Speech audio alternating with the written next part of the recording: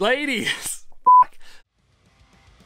ladies, gentlemen, I have Janne Jaloma from Dark Funeral, Night Crowned, and Despite in the studio. I'm going to show you how we tuned his drums, and hopefully you'll be able to apply some of the same techniques to your drums when recording and playing extreme metal music.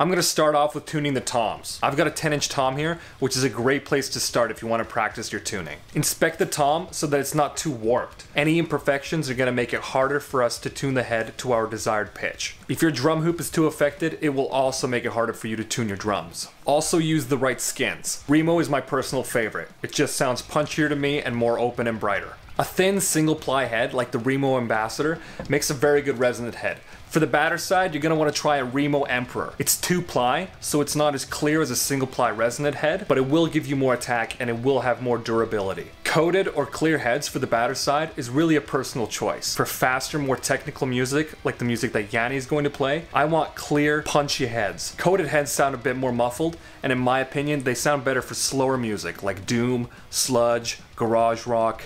Be sure to use fresh, unused heads when you record. It's going to make it a lot easier to tune, and the end result will be punchier, louder, and brighter. Now, before you start tuning your toms, consult with your drummer. Certain drummers need a certain feel and bounce back from their toms, and that's really important, especially at high tempos. We're going to tune our toms to a specific pitch. Now, it's not that important that the toms fit into the key of the song. The most important thing is the intervals between the toms and how the toms sound together. Now, that being said, if you're going to tune the toms to a certain pitch, the key of the song is a good place to start, just because the intervals between the toms will end up sounding quite musical. But remember, each tom has a limited range of tones that it can be tuned to. If the tom is tuned too high, you'll get a lot of resonance, but you won't get a lot of the fundamental tone. If the tom is tuned too low, you'll get a lot of thwack, but the tom won't resonate that well. Janne and I have decided to tune the toms to a B minor, which is the key of the song. With the help of my Virtuoso app on my telephone here, with the help of the Virtuoso piano app on my iPhone, we've decided to tune the toms to the following notes. E for our 8-inch, C sharp for our 10-inch, A for our 12-inch, and another E but an octave lower for our 14-inch. So when we do a tom roll, it sounds like this. If you want a more detailed guide on the tuning ranges of each tom and the ideal tones to tune the toms to, you can check out my master drum tuning guide in the links below. Now, there is a special interplay between the batter head and the resonant head. A classic studio tuning that will give us the right pitch bend downwards and the right length of resonance is a minor third between the batter head and the resonant head, meaning I tune the resonant head a minor third higher than the batter head. But when the heads resonate together, they will add up and give us a different pitch than when they resonate separately. In order to compensate for this, I've tuned the resonant head a minor second lower than my desired tone, and I've tuned my batter head a minor third lower than my resonant head. Let's start by tuning the resonant head. Start by getting all the lugs finger tight with an even amount of tension between each lug.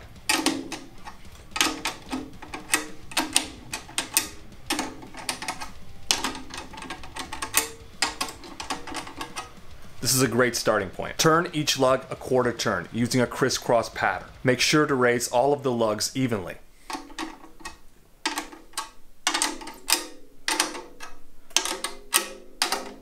Once you start to hear a pitch resonate in your tom, this is a good place to check your tuning lugs and make sure that you have the same tone between each lug. The earlier you can start doing this, the more even it'll be and the less problems you'll have further on down the road. So I'm going to even it out now. You can audibly hear that these two lugs are higher than my other lugs. You'll also notice that each lug has a special relationship with the lug opposite to it. Generally, they share the tuning.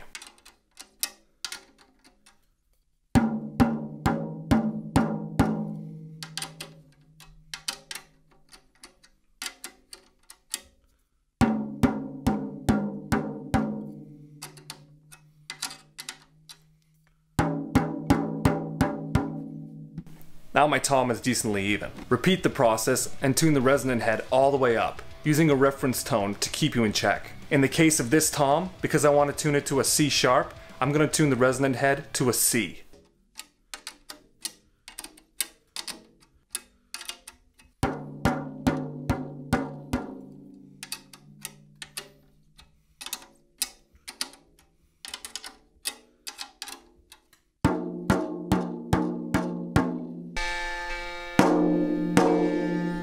We're very low right now, about an F, so let's keep tuning it up.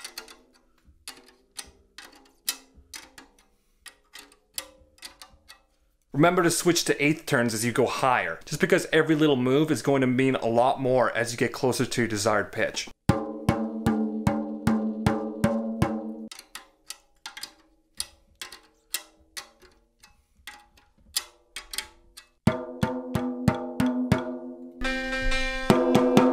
That's about a C, so I'm gonna even it out now.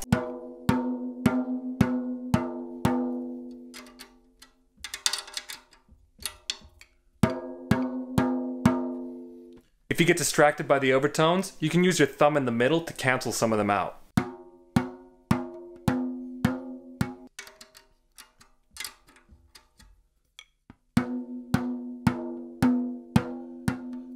These two are still high.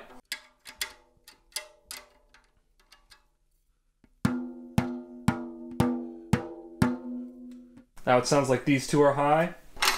So let's bring those down and the other four up a little bit.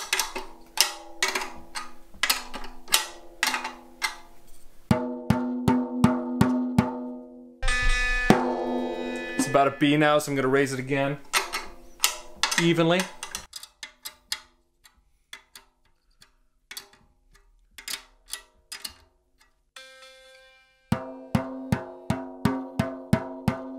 That's about where I want to be. Repeat this process, but now for the batter head. This time to an A. That's 4 semitones lower than our desired pitch. It's a little trickier to tune the batter head since it's a 2-ply, so it's a good idea to start with the resonant head. If using a 2-ply head, just look out for the overtones. Think fundamental.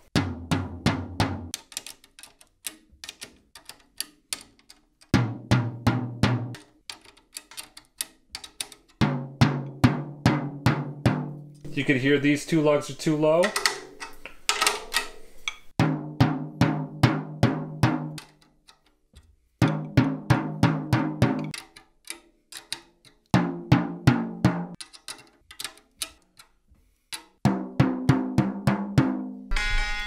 G sharp, and now I'm gonna even it out. These two lugs are still low, which is good because I'm a semitone below where I want to be. You could hear raising just those two lugs raised everything.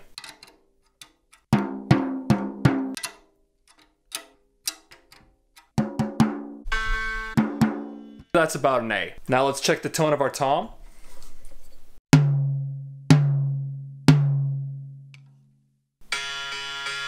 That's a C sharp.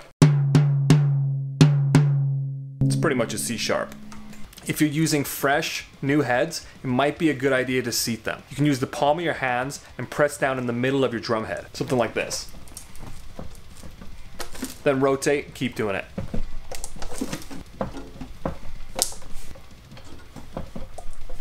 All the way around. You'll also notice that the tone will drop. That's no problem. That's just a natural process of seating the head. So just go back and tune it up using the lugs again. If the tuning is too far off after seating the head, just start over. Go all the way back to finger tight and tune your head up again from 0. A good idea is to seat the heads twice like this, tuning them up, breaking them in, tuning them up, breaking them in, and then tuning them up one more time to the pitch you want. Repeat the process for all of the other toms, then fine tune them when they're hanging in place. Let's have a listen to our 10-inch tom when it's hanging now.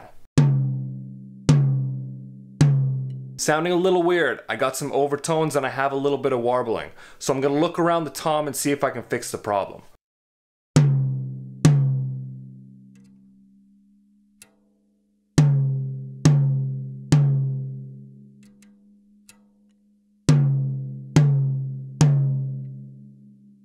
That's already sounding much better. If you have a problem on the tom like that, just play around with the other lugs until you find out where it is. If you can't figure out if your problem is on the batter head or the resonant head, just use your hand to mute the head that you're not playing. That way you can zoom in on where the problem is.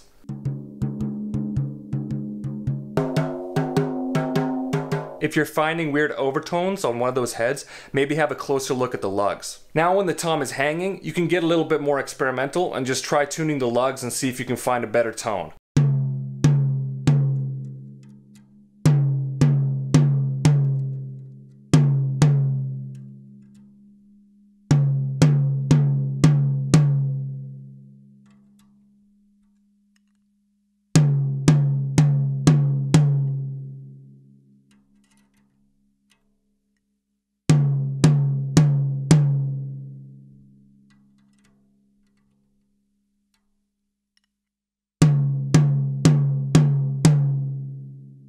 If you find you're still having problems, you can try a little bit of moon gel on the batter or resonant head, usually the resonant head. To me, moon gels are a last resort. If you have perfect heads and a perfect tom, you should be able to fix any problem just by tuning the tom properly.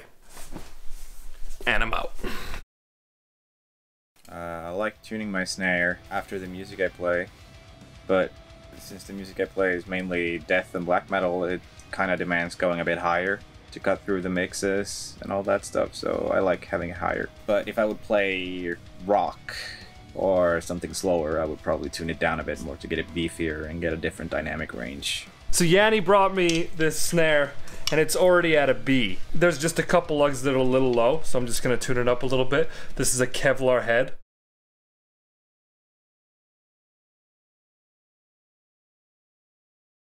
This, you could see it's a little bit worn, but we're just doing this for educational purposes, so I'm just gonna tune it up. He likes the feel of it, he likes to tune really high, so I'm gonna keep it around a B here. The key of the song is a B minor anyway, so it's probably gonna work fine. You can already hear a couple of them were out.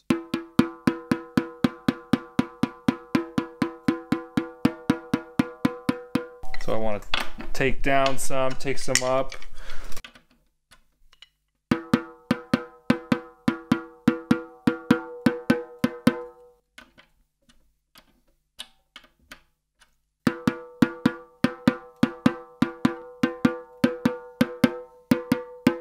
Get it pretty even. We're not going to get too picky around the B anyway. Then look at his bottom head here. Now the pitch of the snare relies primarily on the pitch of the batter head. The resonant head doesn't play that much of a role in the pitch, although it does a little bit. The main way I think about it is the resonant head is just a surface for your snare wires to vibrate on. So if you tune the resonant head higher, the snare wires will vibrate more because you'll have more tension and it's going to vibrate more. If you tune it lower, the snare wires will vibrate less. That's the general idea.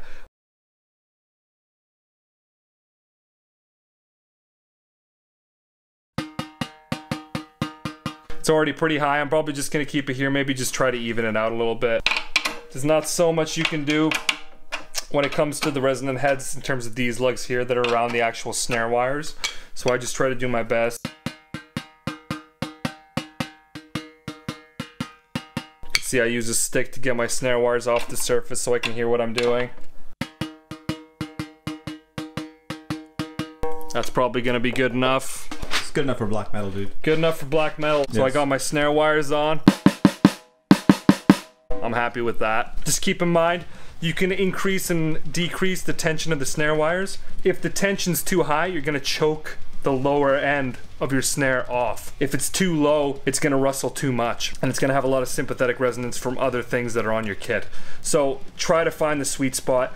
Just think about the rustle shouldn't last longer than the actual resonance of your snare. Just make sure it's a nice punchy snare so you're not choking it off. Wow. Wow. Write that down, kid. Okay, let's tune the kick drum. I got a 20-inch Yamaha kick here made of birch. I prefer Remo Power Stroke 3 for the batter head and the resonant head, but there's a ton of different skins that work great. I also don't recommend using coated skins for metal. Clear just gives you a nice, defined, punchier sound. For the resonant head this time, we're using an Evans EQ3. Kick drums in metal tend to be tuned to their desired punchiness rather than fundamental note. That being said, we're going to start off by tuning the kick visually. Before I get started, let's make sure all the lugs are finger tight, just like you did with the toms, so that you have a nice, even starting point.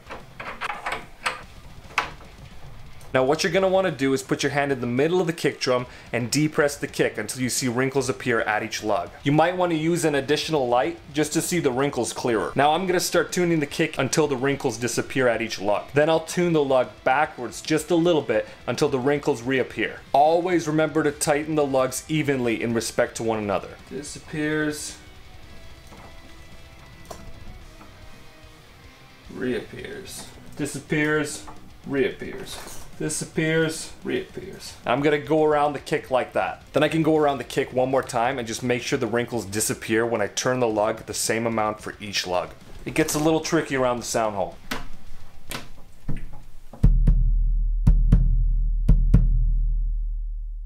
Let's gonna make a nice punchy kick. Now you can follow this exact same process for the batter head as well. Once you've done both heads, get the kick standing and have your drummer play it. You can fine tune the kick by tuning up the resonant head or tuning it down.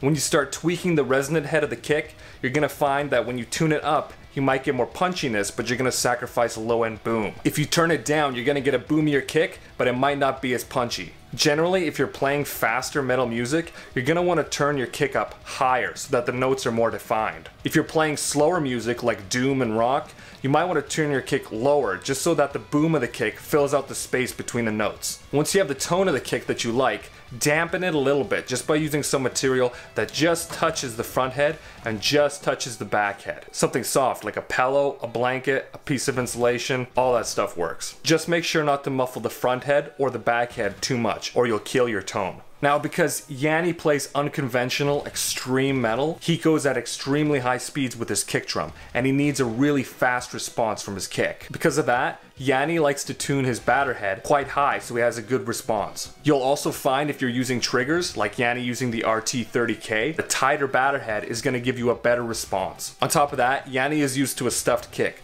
so we're going to stuff it right up with pillows and blankets so that he gets the right feel. I won't have as much tone from the kick. The microphones that I'm going to use inside of the kick resemble more of a sub mic rather than an actual kick mic. But that's fine. We're going to be using triggers anyway, and we just want to get the low boom from the natural kick. Because of the speed, playability is the most important thing when it comes to the kick. Every note has to be heard. Stuff the kick because of triggering purposes mainly. It gives the kick a different kind of feel. It's not like a pad, it's not like a normal loose kick. Tuning the kick to medium to high tension and stuff it like halfway just gives it a feel that I like. I always use kick triggers when playing metal. Usually blend it to get some dynamics from the normal mics. And live I do the same thing. I hope that information was useful to you folks. Please let me know what kind of metal you like to play and record in the comment section below. Feel free to share your technique and subscribe to get more videos like this one. Bye bye!